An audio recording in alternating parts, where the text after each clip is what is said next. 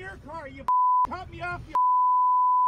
I cut you off? A tense interaction at the corner of Main Street East in Ottawa yesterday afternoon. The one person seen here getting in the face of the couple filming the entire incident. The couple are a white man and a black woman.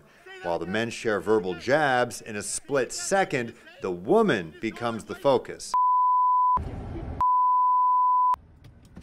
Wow, what did you say? Say that again. No physical interaction takes place. Both cars go their separate ways. And despite the person behind the phone threatening to call police, nothing happens. However, the video was eventually posted online, went viral, and Hamilton police started investigating.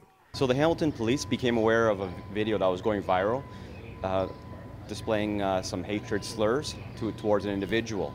The Hamilton police just earlier this morning put out a media release, and we were successful in getting a response from our complainant. About an hour ago, we spoke to the complainant. The man shown in the video spoke with CHCH in person to explain himself. While he didn't want to appear on camera, he did share that his family had been going through a very difficult situation at home. He took to his Facebook page to attempt to make amends, saying, quote, "I apologize wholeheartedly for my words and actions, and if someone knows the couple in question, I'd like to apologize to them in person because there is no excuse to use that racist term under any circumstances." Hamilton police say no charges have been laid. Been classified as a hatred incident, and no charges are being laid at this time.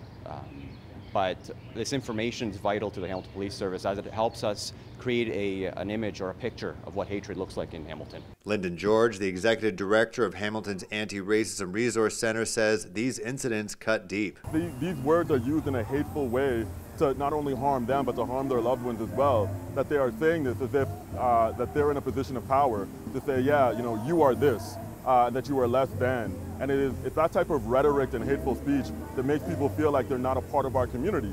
And so that's that part that we have to call out, that people need to feel safe. Wow, what did you say? Say that again. You shouldn't have to encounter that. And that individual lives and works here in Hamilton. And so it's not just about that moment, but how we hold people accountable when they use those hurtful words against people. The Hamilton Anti-Racism Resource Center found out that the man works at Hamilton Health Sciences. The employer confirmed that with CHCH and say that he's on leave as they investigate.